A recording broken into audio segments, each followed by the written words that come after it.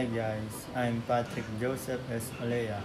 I'm here to discuss about the relationship automation and computer engineering. Let us first know what is automation. Automation is the process of replacing manual steps with one that happens automatically, although we may not realize it. We reap the benefits of automation every day. For example, think of a traffic light. It regulates the flow of vehicle at an intersection.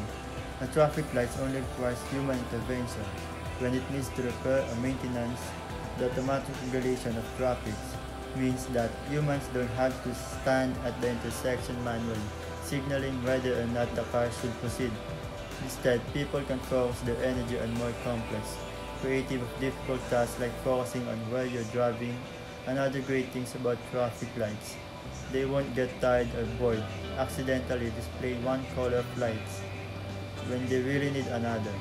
Though availability of cheap compact processing capability in the form of computer has revolutionized the field of automation.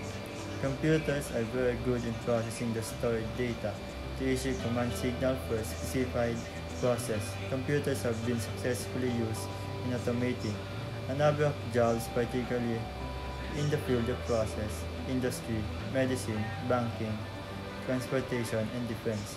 Central feature of automation is the feedback of observed state data to the regularity process for automatic correction of an error. Before, computer digital control was used to controllers of an automatic process were pneumatic, electronic, or electropneumatic. The disadvantage of conventional control was that these systems were bulky, expensive, and exhibit little flexibility outside the precise purpose for which they were originally designed. If a change is to be made in the system involving pneumatic control equipment, significant rebuilding is usually required. Direct digital control has the advantage of minimal bulk and low cost.